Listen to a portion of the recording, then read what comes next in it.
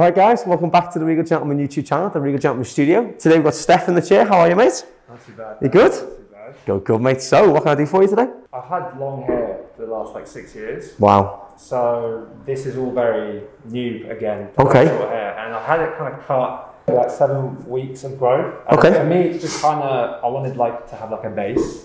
Okay. So that I could kind of do whatever I wanted. It's all kind of the same. Okay. Like, yeah. But my main thing is just like, it's just very thick. Yeah.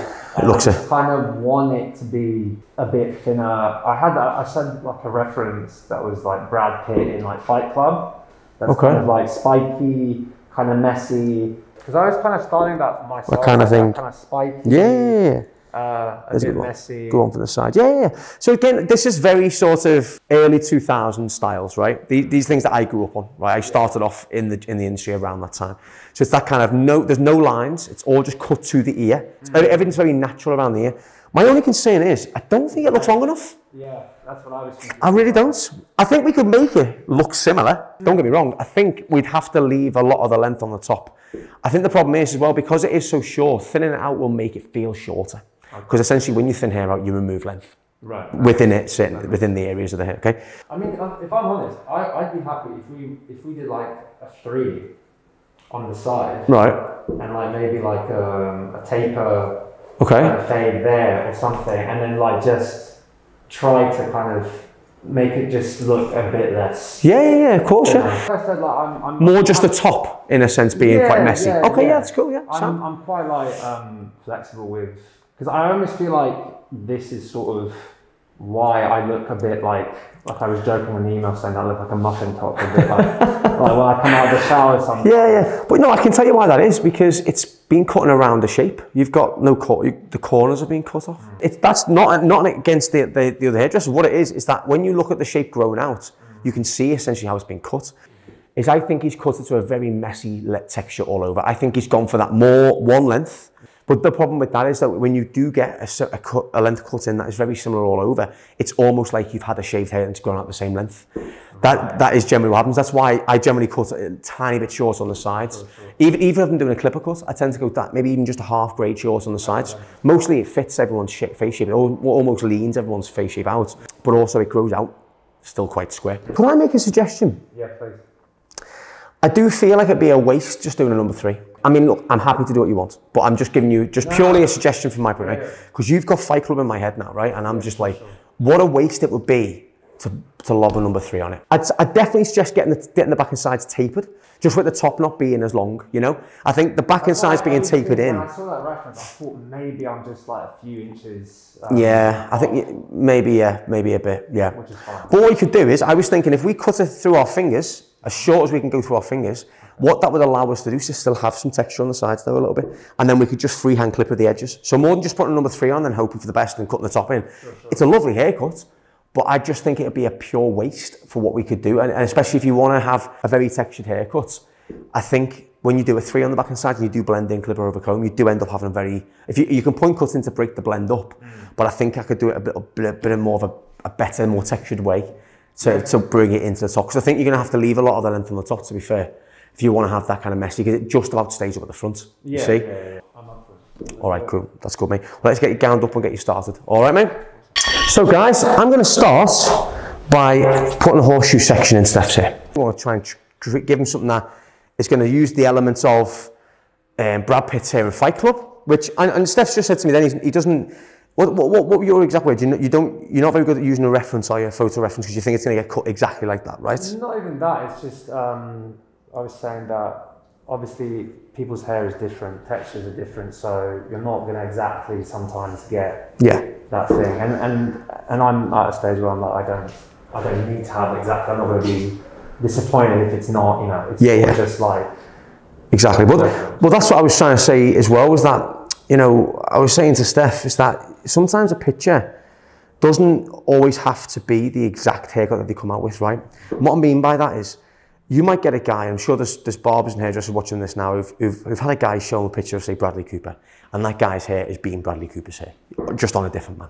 So you've been very lucky to create that exact same style, but the reality is, it's not going to happen, right? You know, most guys don't have the same hair texture. And I've even cut twins hair and they don't have the same hair texture. If someone's got a slight nape whorl compared to the other twin, you know, so it's not always going to be identical. But what I said to Stef was that what I'm getting from the Fight Club style, right, it was not exactly that style. At first I went all out and I was like, yeah, great, a little bit messy around the ears, this is my kind of thing, right?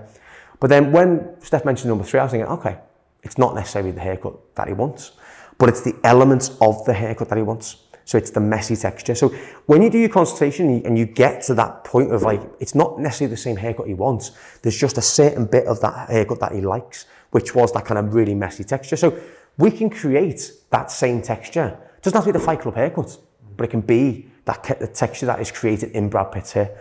So that is what I think photographs are always good. And that's what I was trying to say to Stef, was that even if you show a photograph, it's just working with your barber or your hairdresser to find out exactly what it is about the haircut that you like, you know? It can take 30 seconds, it can take 5 minutes, it can take 20 minutes. It depends how long you've got.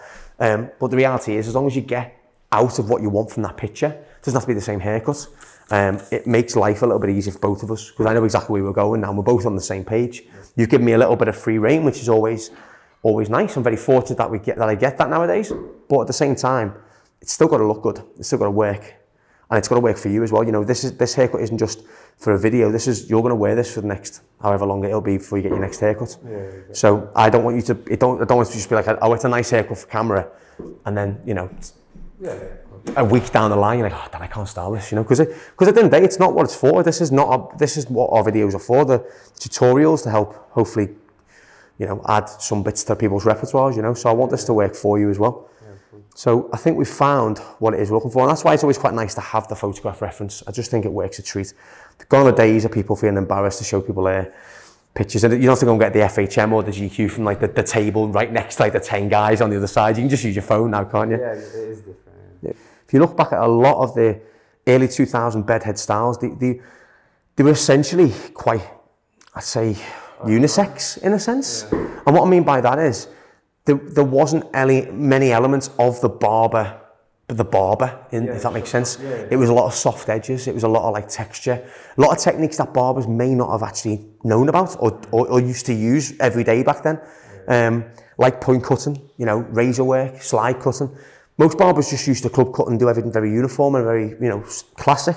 Which that was just the way. You know, there was two sides to the job. It was hairdressing, it was barbering. That was kind of what it was like. So I think a lot of the elements that was used in these kind of 2000 sort of images were very sort of more hairdressing in a sense, you know. Now, I'm going to start on the back and sides. Now, I've done a horseshoe section here because, again, I want to keep a lot of the length on the top, okay? I just want to start to change the sides and the back of Stef's hair. Now, I'm going to go as finger length on the back and sides, okay? Now, what I'm going to do, I'm going to create a square shape through the sides, and I'm going to tape around the edges, but a freehand clipper over comb.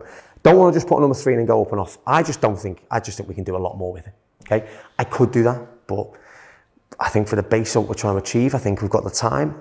Stef's got the time. Yeah. It's a nice thing to do. I think we can change this around a little bit more. So, section, pick it up. My fingers aren't going flat on the head, because if they're going flat on the head, they'd follow the shape of the head, which are concave. I don't want to do that. My knuckles are pressing flat against the head.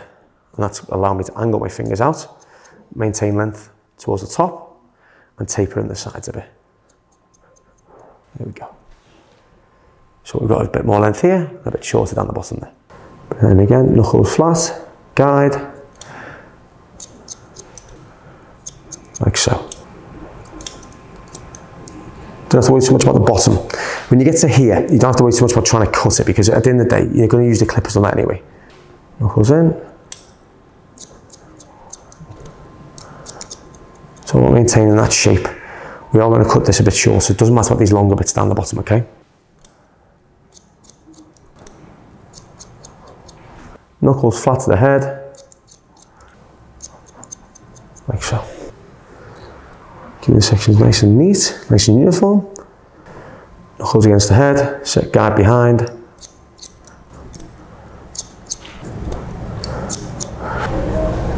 Put it in. Same again, knuckles pressing against the head. That's allowing me to angle my fingers straight up. Don't worry about the bottom section.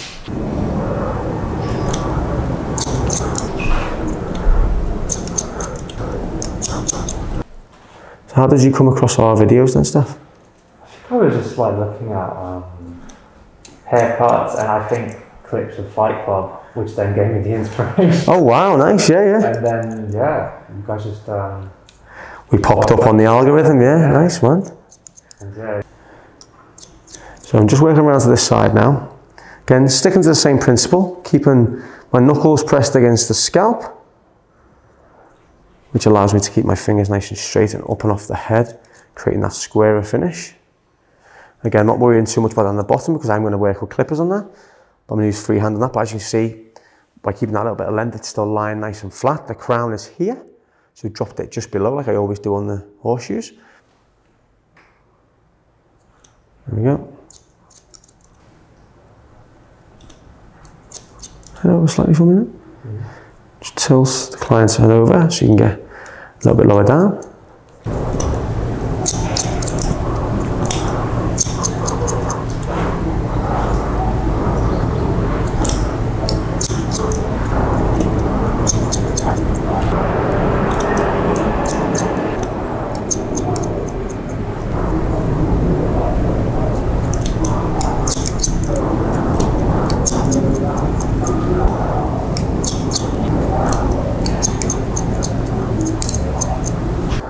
Back into that previous section behind as a guide.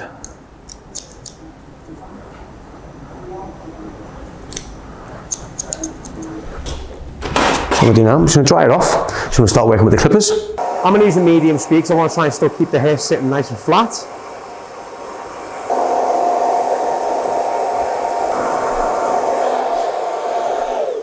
So, clippers, clipper comb. For anyone asking, this is a Matador 45 comb.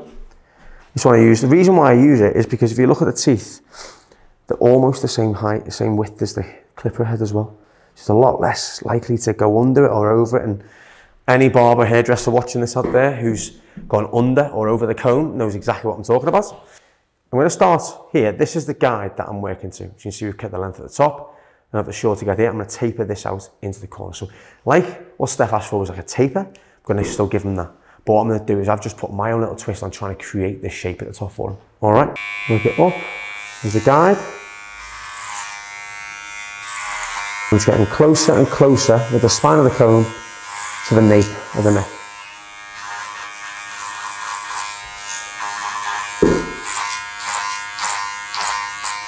Now load the lever to a half, flip up and off. There we go, it's a nice taper. Pick it up. Just getting closer, closer down with the spine of the comb and the teeth facing more forwards as well. And laying the comb flat and working the clipper over it.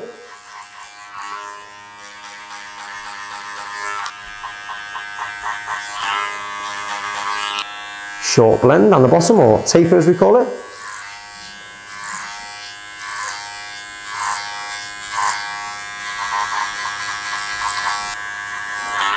Up and off. I'm working down just so the comb presses very, very lightly against Stef's head. Now that'll make it roughly a number 3. Okay, so we're going a bit closer to the neck. Again, that's what was the initial requirement, was that he wanted that kind of taper on the neck. So using that from what he said, but still being allowed to put my own little sort of ideas in there as well. So with this comb, if you press very, very lightly against the scalp, it will be about a number 3, okay? If you press fairly hard, it'll be a number 2.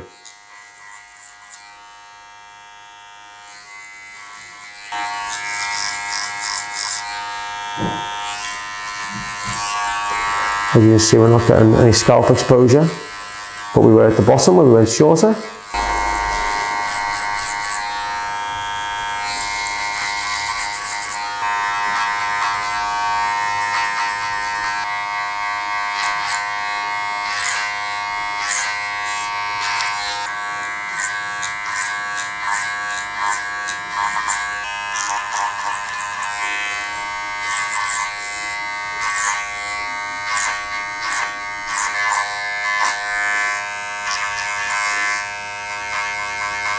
I'm going to move on to my trimmers now. I'm going to start outlining the hairline. Again, we're not going to go for that kind of messy outline like we said at the start, because that wasn't really part of the reference we were looking at. It was more the top being messy. Comb in, flat, and work it up into that length. Again, I want it to kind of blend into the whole vibe that we're going with here. That kind of, there's no point in having a really sort of detailed sideburn and things like that. I think it just takes away from the haircut really. But again, that's just my opinion.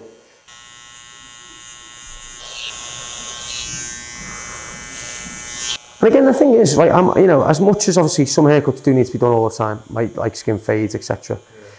I don't know. Maybe I just look at it as like me, right? I'm very, very low maintenance when it comes to my hair. Super, super low maintenance. Like, I don't really do much to it. I get a 0.5 back and sides, and I get it short and textured on top, just enough that I can get a bit of product in it and style it. And that is literally it, right? I've always been the same. I've toyed it a bit longer and things like that, but essentially it's always been about the low maintenance elements. That's what I've always gone for, right? I always like the haircut to not be too much of a contrast. I like the haircut to blend in with what we're wearing. I don't want it to be like too stand out, you know? But on the top, right, what I'm gonna do is I'm gonna start from the front, and I'm gonna try and use the fringe as my guide. Okay, that is the guide length I want to go to. And I'm going to get just gradually shorter towards the back. And all that will do, allow me to change the whole shape. It will allow the fringe to be messy. It will basically create the Brad Pitt kind of shape on top. If you looked at that picture I showed you, it was very level. Whereas at the minute, it's very round. Okay, so I want to make it level. And by doing that, we use the fringe, the length, because it naturally concaves to the front. So I want to use that as my guide and then get a bit shorter towards the back. But again, I'm not going to take much length off, just the bits that need doing. So that's okay there. That's okay there. And as we get just before the apex, I'm going to start taking a bit off. See, that's where it starts to round off. There's a guide underneath, just by taking that a little bit shorter. Then as we get closer and closer to the crown, we go a tiny bit shorter. And there's another guide. There we go, using the guide again. Just point cutting into this. As we get to the crown, I'm going to pick it up just one section before. There's a guide again. And then I'm going to leave the crown to the very end. Here, we'll take quite a bit off now, even on this corner of the fringe as well.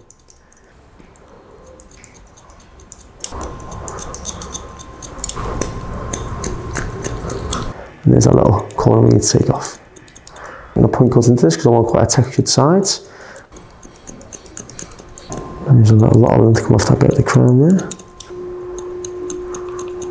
There we go. And what we've done, we've still kept that square shape in there.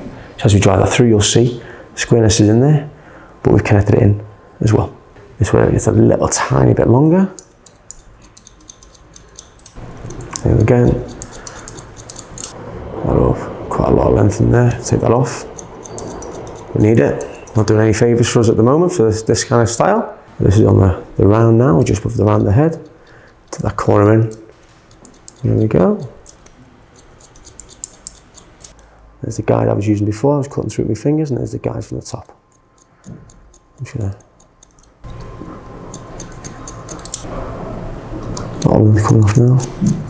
Again, as we drop it down to our transition area. There we go. Now that fringe is the longest point now. Now before we cut the crown in, I'm going to start adding a little bit of texture. Now it is quite short. I just want to break it up a little bit. So I'm going to start at the root. I'm going to work up. Okay, we don't really have a mid-length here. It's very, very short. This is going to add a whole load of different type of texture. A bit of collapse, a little bit of root lift.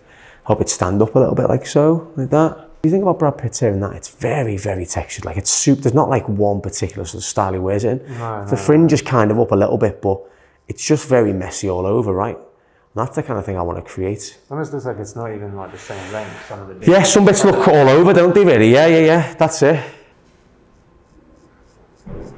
So I'm just working from the root to the tip, like that.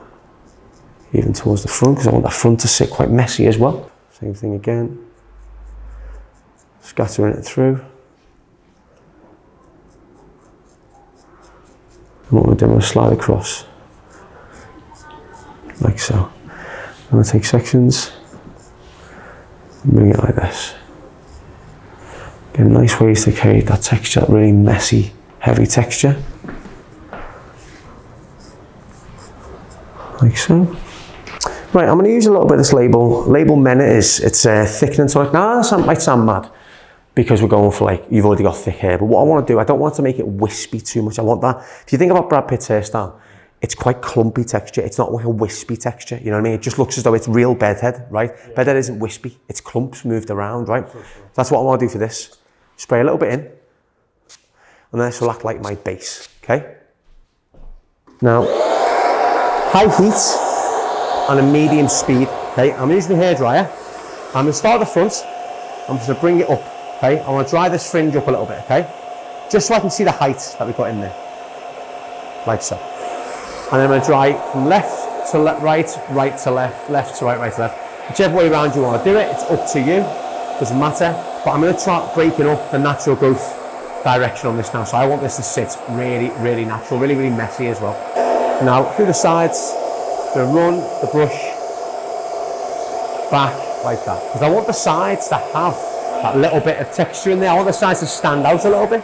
Very similar, using that kind of Brad Pitt kind of Fight Club vibe again, where it's quite messy, it's quite textured all over. Drying the sides back, they'll force themselves in the direction they want to grow, but what it'll do, it'll create this kind of tuftiness, which is what his hair's like. But drying it against the way it wants to grow will allow me to style it forward, but also back as well. Yeah. And then just finishing off my fingers, just scrunching through, like so.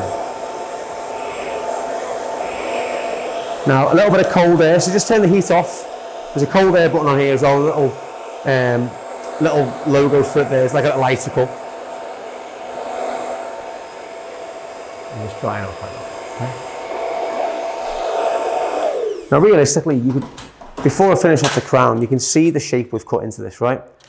And to be honest, you wouldn't really need to put anything else on if you didn't want to.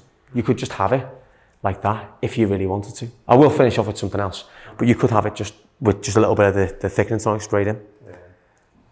I'm just cutting the crown in. So I'm just bringing this across. Again, I'm cutting it across the way the crown grows. Back over the crown towards the back of the head, towards me. I'm just going to cut it, just lifting it up just slightly in front of where the crown is, only very slightly. This will be pulling it out on the crown. As you see, there's a corner, just pulling it out like that. Just going to cut into that a little bit as well.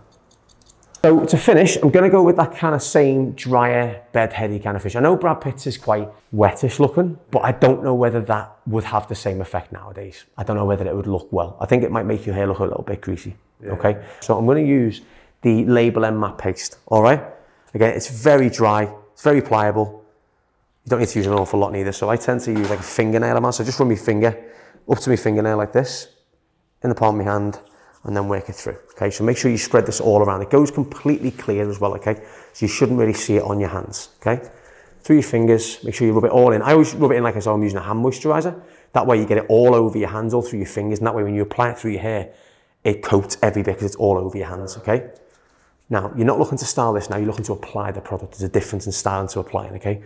Try and do this, say, if you leave your product in the bathroom, rub this through your hair as you walk into your bedroom. So you're not looking in the mirror, okay? What you do, rub it right through the hair, like a shampoo. All the way through the back and sides as well, okay? I want you to bring out that texture through the sides as well, okay?